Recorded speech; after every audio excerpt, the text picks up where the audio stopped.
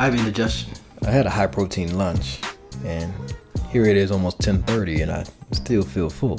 So I'm going to use the power of enzymes to ease my suffering. Ginger has an enzyme in it called Zingibain.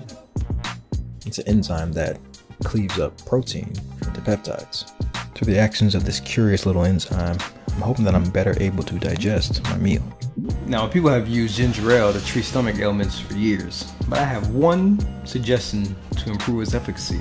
Now, instead of drinking chilled ginger ale, try making a ginger tea and sipping it while still warm. The enzyme works best at warmer temperatures, breaking down that protein in your stomach faster than if your drink was chilled. Now, if you can't make tea, try storing your ginger ale at room temperature.